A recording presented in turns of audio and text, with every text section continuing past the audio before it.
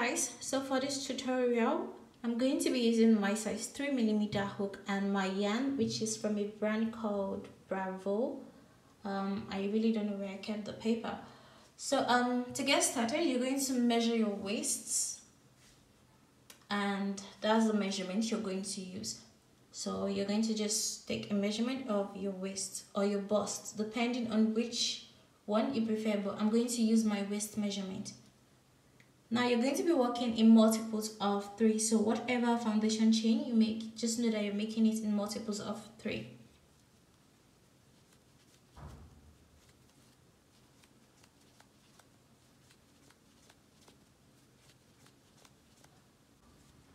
So I did a total of 135 chains, which is a multiple of 3. So what you want to do is you want to slip stitch into the beginning of the stitch to join the two ends together, and just join it with a slip stitch. So for the first row, you're going to start by chaining 1, going to the first stitch with 1 double crochet, yarn over and going to the next stitch, yarn over and pull through. You have 3 loops, yarn over and pull through 2, yarn over and pull through 2. So you're just putting 1 double crochet in each stitch.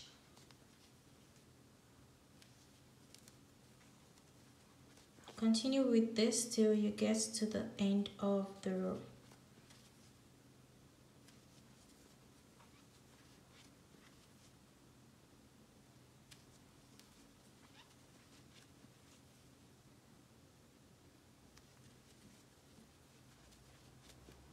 So just continue with 1 double crochet in each stitch till you get to the end.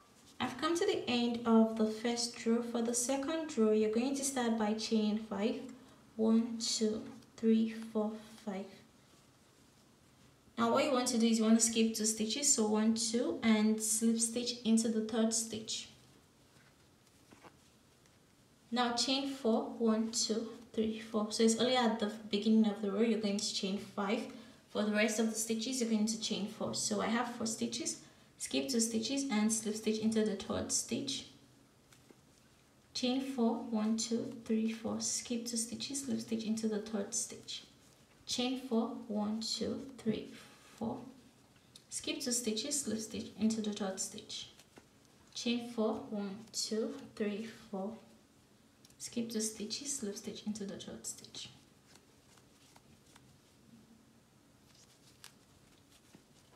Two, 3, 4, skip 2 stitches, slip stitch into the third stitch. Chain 4, skip 2 stitches, slip stitch into the third stitch. So you're going to continue this till you get to the end of the row. Now I've come to the end of the first row, and I'm just going to slip stitch into the chain 5 I did at the beginning of the row. For row 2, or rather row 3, you're going to start by chaining 5, 1, 2, 3, 4, 5. In the first chain 4 space, go in with a slip stitch. Now chain 4, so you're only going to chain 5 at the beginning of the row, and then for the rest of the rows you're going to, you're only going to chain 5 at the beginning of the row, and then for the rest of the stitches you're going to chain 4. So chain 4, 1, 2, 3, 4, slip stitch into the next chain 4 space. Chain 4, 1, 2, 3, 4, slip stitch into the next chain 4 space. Chain 4, 1, 2, 3, 4, slip stitch into the next chain 4 space. Chain 4, 1, 2, 3, 4, slip stitch into the next chain 4 space. Chain 4, 1, 2, 3, 4, slip stitch into the next chain 4 space. Chain 4, 1, 2, 3, 4, slip stitch into the next chain 4 space. So you're going to continue with this till you have the length you want, or till you have a length that is long enough to cover your bust. Okay, so now I did a total of 25 rows, Now what you want to do is you want to divide the top into two, so the front and the back panel. So you're just going to use a stitch marker to mark off both sides. So now I already did one panel, and I'm going to show you how I did this panel. So just pretend that this is not here. I'm just going to hide it. So like I said, what you want to do is you want to use your stitch marker to mark off both sides to divide the front from the back. Now since I already did the back, I'm going to show you how to do the front. So you want to start by attaching your yarn at this end where you have your stitch marker. I don't have my stitch marker now because I already know where my front panel is going to be since the back panel is already done. So what you want to do is you want to start by chaining 4. 1, 2, 3, 4. Sorry, 5. In the first chain 4 space, go in with 1 slip stitch. Chain 4 now. 1, 2, 3, 4. Slip stitch into the next chain 4 space. Chain 4. Slip stitch into the next chain 4 space. Chain 4. Slip stitch into the next chain 4 space. So you just continue with the pattern you did for the body of the top. Chain 4. Slip stitch into the next chain 4 space. Chain 4. Slip stitch into the next chain 4 space. So you're going to continue till you get to where you have your stitch marker. So like I said, I don't have my stitch marker here because I already know where I'll be stopping. So you just want to use a stitch marker to mark off where you want to stop. That's when you divide the front from the back panel. So, sorry, the front from the back. Now chain 4. Slip stitch into the next chain 4 space. Chain 4. Slip stitch into the next chain 4 space. I've come to this end. I'm just going to chain 5. So at the beginning of the row, you're going to chain 5. So chain 5 and turn over. In the chain 4 space, go in with 1 slip stitch. Chain 4. Slip stitch into the next chain 4 space. Chain 4. Slip stitch into the next chain 4 space. Chain 4. Slip stitch into the next chain 4 space. Chain 4. Slip stitch into the next chain 4 space. So you're just going to continue walking back and forth till you have the length you want, which I'll let you know how many rows I do, but for now you're just going back and forth with the chain 4 and the slip stitch.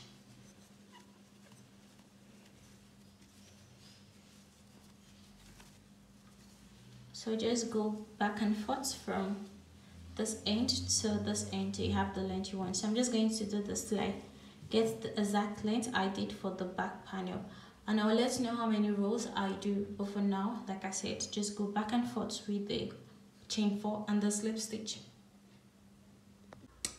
Now I'm done with the front panel, and I did a total of 10 rows of the mesh stitch going back and forth between these two ends. So you can make it longer depending on the length, the width of your arm. So 10 rows is wide enough to go around my arms if I join it to the back panel. So what you want to do is the shoulder panel. So I'm just going to start by chaining 5. 1, 2, 3, 4, 5. Go into the first stitch with the slip stitch, chain 4. Go into the next space with a slip stitch. So I have 1, 2, 3, 4, 5, 6, 7,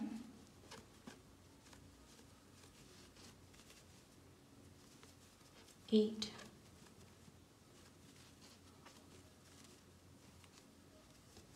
9. So I have 9, which is the same thing I did for the back panel. So just to be sure, I'm going to count it. 1 2 3 4 5 6 7 8. Okay, 8, not 9. So I have 9. Now you're going to stop here and chain 5. 1 2 3 4 5. Turn over.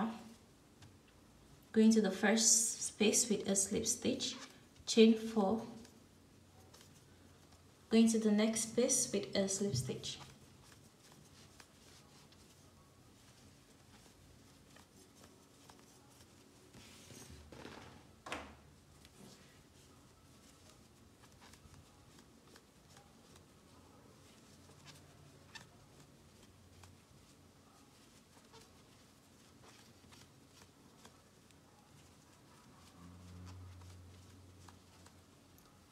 I've come to the end of the row, chain 1. So I just did 2 rows. You can do about 3 to 4 rows. It depends on how long you want your neckline to be. But 2 rows is okay for me, so I'm just going to leave it at 2 rows. Okay, now you're at the end of the row. You want to chain 1 and turn over. Now in this chain 4 space, go in with 4 single crochets. So 1 2 3 4. Skip the slip stitch, go into the next chain 4 space with 4 single crochets. Skip the next slip stitch, go into the next chain 4 space with 4 single crochets. Skip the slip stitch, go into the chain 4 space with 4 single crochets. So 1 2 3 4. So repeat till you get to the end of the row.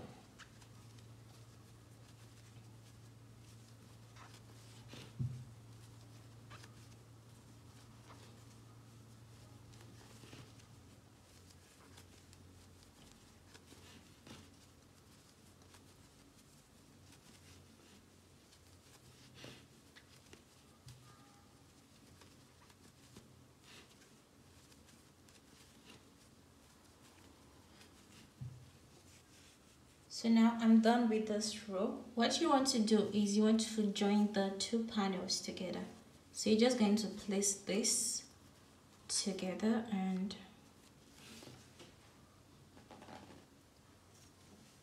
I'm going to turn this.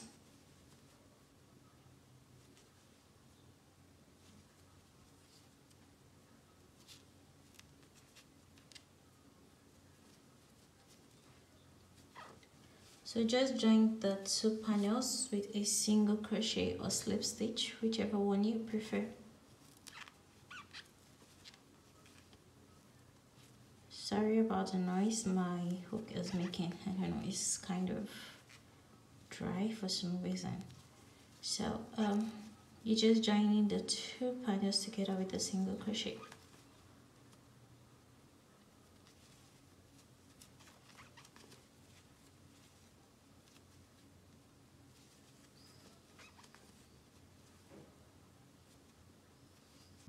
Okay, so now that I'm done joining the 2 panels together, you're going to work on the sleeves. So for the sleeves, instead of fastening off, I'm just going to continue. So you want to start by chaining 5 in this first stitch. Go in with 1 single crochet. Now chain 4. Go into the space with 1 single crochet. Chain 4. Go into the next space with 1 single crochet. With 1 slip stitch. Chain 4. Slip stitch into the next stitch. Chain 4. Slip stitch into the next space. Chain 4. Slip stitch into the next space. So just continue with this till you get to the end of the row.